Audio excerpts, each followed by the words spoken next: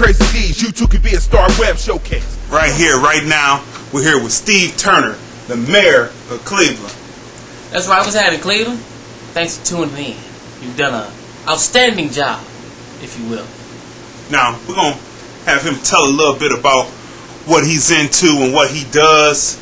So go ahead, Steve, tell him what you do. Well, first thing, you know, I do comedy. And I started doing comedy right here in 1991. You know, that's it all started.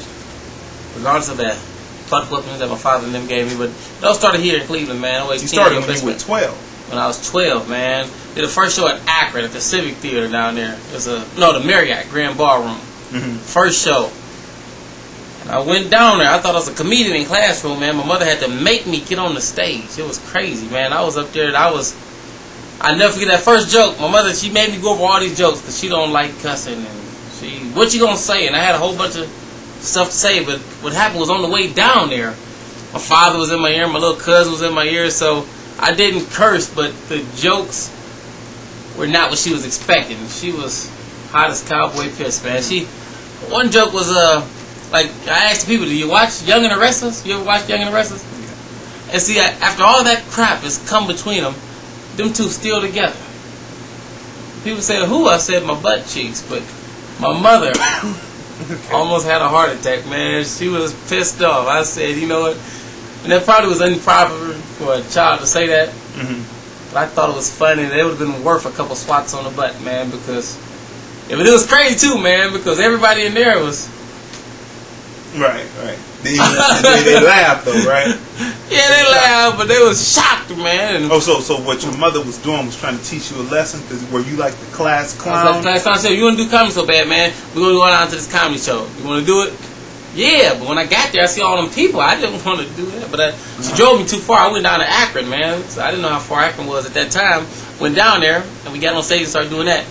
But then... And that just disturbs me to think that as celebrities, we have no protection against these absurd allegations. I mean, yeah, Michael Jackson and R. Kelly, Anthony Anderson, Kobe Bryant. It's just, the list goes on, but that's just bullshit, man. Ladies, I don't think ladies really have a clue as to what rape is. Let me tell you something, ladies. I don't see where she got that come from. If you call me 50 times, and therefore I come over to your house, get drunk, kick in the door, drag you up the stairs, hit you over your head, duct tape your mouth, tie your arms and legs to the bed, turn you over, sodomize you.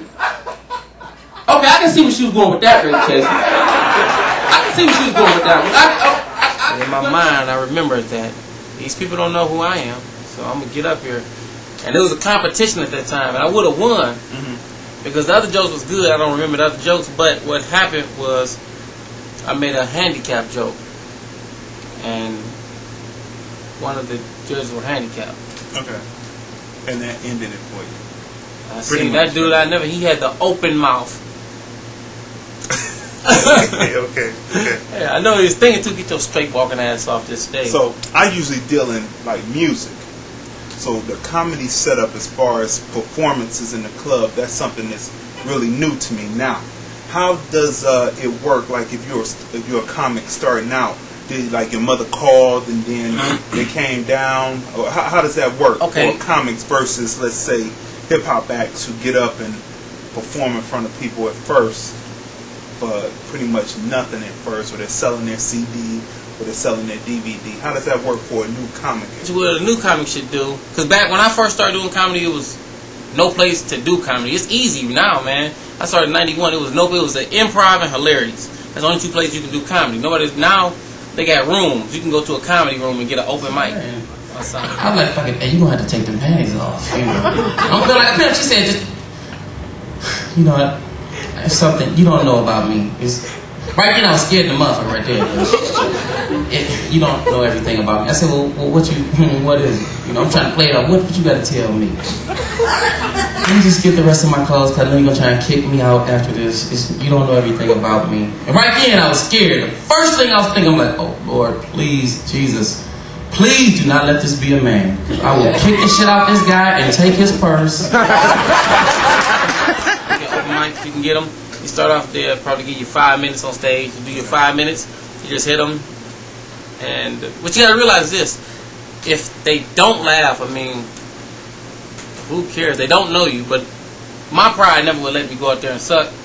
But at the same time, the more money they pay me, the funnier the jokes is. So you're not gonna get the same jokes I did on Def Jam that you're gonna get for free. You know what I'm saying? So how does it graduate? You go in as a 5-minute act. You go in as a 5 minute with 5 minutes, and 5 minutes seems short, but that's a long time, man. Especially when you're just starting off. That's a long time to make somebody laugh. Just make them laugh for 5 minutes. Okay. Especially out here, like the hardest place to do comedy is in Cleveland, Detroit, Chicago. Those are the hardest places to do comedy. Ask any comedian who travel, they will all tell you the same. Cleveland, Detroit, Chicago, some parts of New York. Those are the hardest places. Like LA, you don't even have to be funny, man. Really, you just have to look nice or something. But it's like everybody's nicer, man. Like even if you go down to Florida, people are more nice. But up here, man, everybody look like you better make me laugh.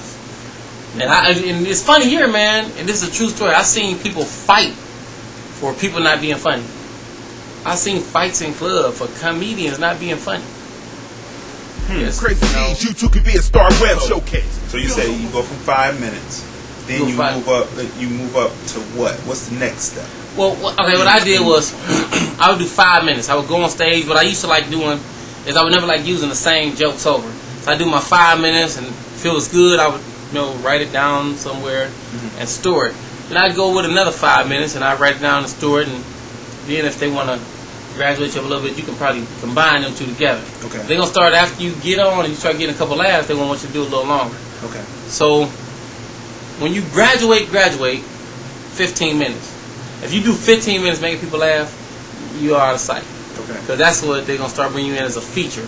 And the feature will, or opening comedian, you open up, and you do about 15 to 20 minutes, you're a feature. Okay. So you're featuring, and usually 30 minutes you're headlining. And it's hard to get 30 minutes. So now when you get to the feature standpoint, 15 to 20 minutes, is that a pay gig, or is that usually, still... It just depends on what you work out, and it also depends on your resume. Of course, I mean, because some guys now come in, man, and it's a funny thing. Some guys come in now, man, they never did comedy before, or they just started doing it a month ago, and they say, man, how much is paying? Now, one thing I don't like about Vegas, though, man, is y'all got racist police. Anybody know that beside me? Yes. You got like a lot of regular police make up shit to whoop your ass over, man. It's crazy. Police whoop your ass like for jaywalking and say you was drunk driving. He pulled me over down the street. He said, nigga, when you get across the street, just pull over and wait for me. We'll be right back. Get across the street, I say, hold on, what's the problem, sir? He said, do you know you were drunk driving? I say, man, I ain't even got no car. He said, calm down, nigga. You don't have a license either. Gotta give my credit back, man. My credit was so bad, I was walking down the street, a dude robbed me and stole my wallet and fucked his credit up.